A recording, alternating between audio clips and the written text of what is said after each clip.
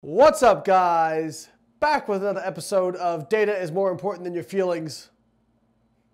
Your feelings are important too, just not as much as the data. Back with another educational video, and this week we're going to talk about hormones. Specifically, hormones in response to resistance training, and what should you be doing to maximize them, or not. So we need to give a little bit of chronological history.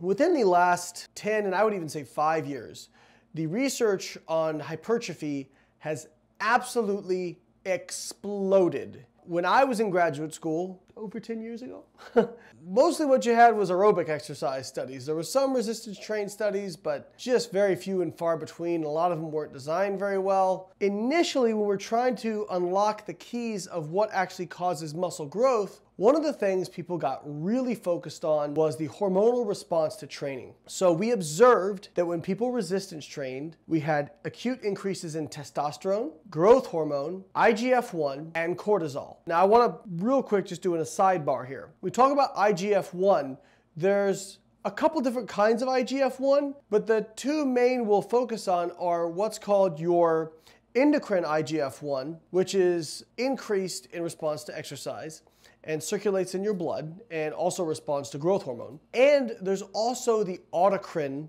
meaning your muscle cell itself releases it. Autocrine IGF-1, also called mechano-growth factor. Important distinction to keep in mind that some is actually released by the liver, that's the systemic IGF-1, and there's localized released by the muscle, and this will become important a little bit later. So the idea was, well, testosterone, growth hormone, and IGF-1 are anabolic hormones, and it makes total sense that they go up during resistance training, and that is probably what's driving the hypertrophic response to training. And it made intuitive sense. It also developed some of the recommendations for people to limit their workouts to 60 minutes, because after that, cortisol starts to rise, which is actually not true. Cortisol starts to rise much earlier than that. And if you wanted to limit the rise in cortisol, you'd actually limit the rise in the other hormones as well. But that's neither here nor there. About 10 years ago, Stu Phillips' lab, and Stu Phillips is one of the most, if not the most prolific nutrition and exercise science researcher on the planet. Stu Phillips' lab published a series of papers. And basically what they did was completely eviscerate this theory. I remembered reading it and having my mind blown, but the big review paper they published, I believe, was called Muscle Hypertrophy is an Intrinsic Process, meaning it is local. And in fact, because of the hormonal hypothesis of resistance training, some people had said, well, you want to make sure that if you have a lagging body part, like say arms, you should do squats first, because squats are going to really elevate your testosterone, your growth hormone, your IGF-1, and that will help your arms grow bigger. What one of these papers did that I thought was really cool was they measured the hormonal response during training, and then they correlated those responses to actual muscle growth. So they correlated to strength, muscle growth, and cross-sectional area, I believe. And what they found was really interesting. The acute rise in growth hormone, IGF-1, and testosterone had no association with long-term muscle growth. None, zero, zip.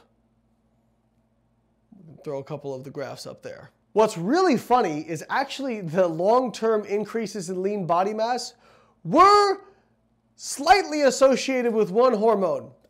Guess which one that was? Cortisol.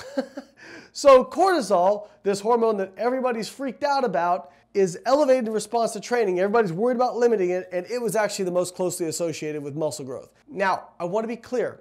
I'm not saying that cortisol is anabolic. It is not. It is a catabolic hormone. However, what this data suggests is that short-term rises in hormones mean jack, at least when it comes to these hormones. And cortisol, testosterone, IGF-1, growth hormone, these hormones appear to be mobilized during training as a fuel mobilization response, which makes sense from cortisol's perspective.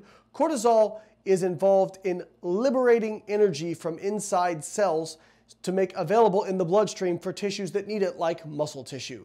Growth hormone does some of the same stuff. So growth hormone is involved in lipolysis, which can increase free fatty acid availability in the bloodstream, which makes sense for working muscles. But they don't appear to be anabolic. And further studies have shown that it is the autocrine IGF-1, or the mechanogrowth factor, secreted by the muscle cells themselves in response to mechanical tension, that is the anabolic form of IGF-1. Systemic IGF-1 does not appear to be anabolic. I have people debate with me all the time on this.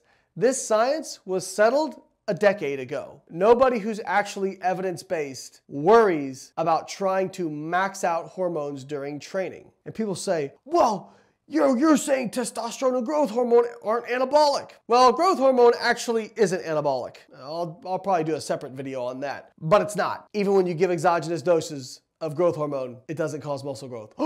But IFBB Pro, I don't care. They started taking more growth hormone at the same time they started taking more steroids. Steroids are anabolic. So let's go back to testosterone. How could short-term rises in testosterone not be anabolic?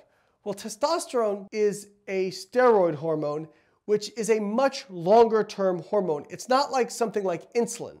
Insulin is a very fast-acting hormone, meaning it docks to a receptor on the cell surface, and the response is virtually immediate in terms of causing translocation of GLUT4, which can open up channels for glucose to come into the cell. Testosterone is a much more long-term hormone. It binds with an androgen receptor and can then influence the transcription of certain genomic sequences, and some of those deal with muscle growth. But that takes longer in order for that process to occur, and it's very likely that these short-term rises in testosterone are insufficient to actually have a practical impact on muscle hypertrophy. Again, I'm not saying that testosterone is not anabolic, and I'm not saying that cortisol is anabolic. Why would cortisol be associated with growth? Well, what possible reason could that have? Again, correlation, not necessarily causation. The workouts that are the most demanding and challenging, that require the greatest fuel mobilization, are likely also the workouts that are going to produce the greatest growth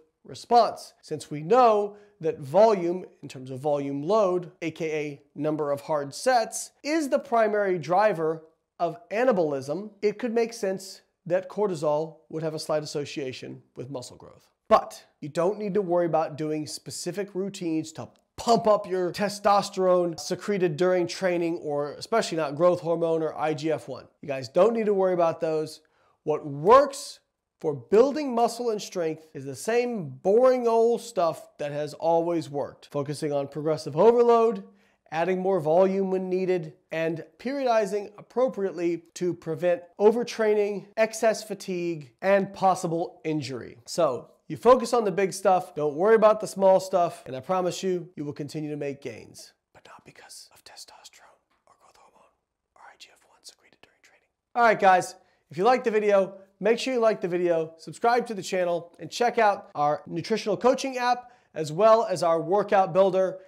Two of those together cost you $23 a month, and you'll get some of the best coaching that you can get. If you feel like you need more support, like one-on-one support, our company does offer one-on-one nutrition and training consultations, as well as coaching. So make sure you click the links in the description, check out the stuff we offer. Catch you next time.